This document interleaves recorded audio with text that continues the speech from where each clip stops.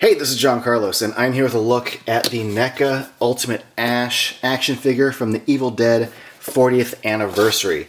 This will be a regular release, but it is currently available as part of NECA and Target's Haul-a-thon. I went to 5 Targets and only saw this at 1 Target, and there was only 1 left on the shelf. I think that's because it's dented, which was great for me because I don't care about boxes. I collect action figures, not boxes. But speaking of boxes, I love the artwork of this box, especially the little horror sticker. I like the retro VHS vibe to this.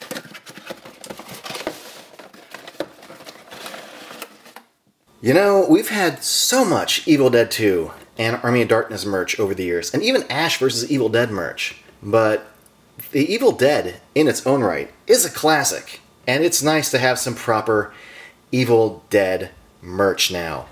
Even though, you know, it may not be as exciting because he doesn't have a chainsaw arm or a Necronomicon to hold or anything like that, this is still a welcome item to have in my collection. First of all, they did a great job with the head, especially his luscious head of hair, that Evil Dead 1 hairstyle. It's so much more fluffier than we have for Ash in later films, so I think that's really good.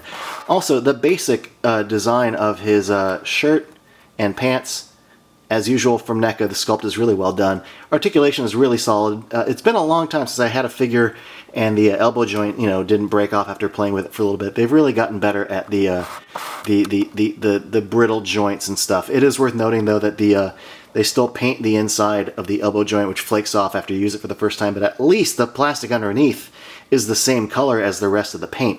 That's nice. Now he comes with some, dare I say, groovy accessories, including these 2 alternate heads. This one's got an open mouth and slightly wider eyes than the regular one.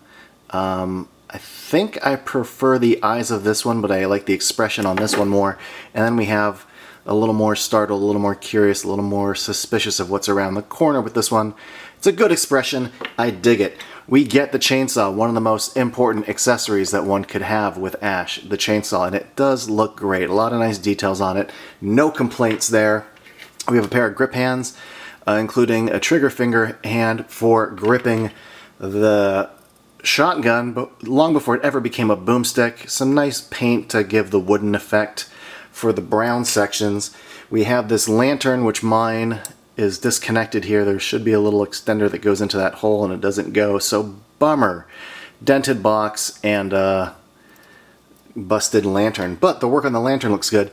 Probably one of the niftier accessories though is the little reel-to-reel that's got the Necronomicon Ex Mortis dictated on it. Like most NECA accessories, it's got a lot of good detail. And finally we have the axe. Because the lantern's kind of busted, I probably wouldn't be displaying it with the lantern anyway. I do appreciate the flame inside. I'll probably be displaying him with the axe or the chainsaw or the shotgun. Here he is rocking the chainsaw and the alternate head with the open mouth, and I gotta say, I think this is my favorite head. I really like the expression on the eyes, the eyebrows, and the mouth. It is worth pointing out that if you're trying to recreate this pose, the elbow joint does not allow you to get the axe that far back. If this wrist hinged up and down, and it currently hinges side to side, maybe you can get the axe to rest that far back, but that's a bit of a bummer because it looks like you could do it based on the photo, but you can't. The good news is he does look quite cool gripping the axe in a classic axe pose. One little thing I really appreciate is the fact that the gun grip hand really does a great job gripping the gun. Not just the, the trigger finger and the fingers wrapping around the base of it, but the bottom section here, just the way the fingers and the palm of his hands, like it's a perfect sculpt that like perfectly fits the gun nicely. Alright, I know I said I had no intention of displaying this figure with the lantern, but I gotta say, like the lantern and that little scaredy cat Ash face really do go well together. All in all, I like this figure quite a bit. It's got good sculpts and good paint. In fact, it is worth noting that even just like on the back of the figure, there's some paint that highlights some of the wrinkles on the shirt there. That's a nice touch. The contrast of the shine of his belt versus like the sculpt of his pants. There's some good texturing on the pants, not just the seams of the pockets and stuff, but like the actual surface has some nice detail to it. Even his socks there have some nice little lines to them.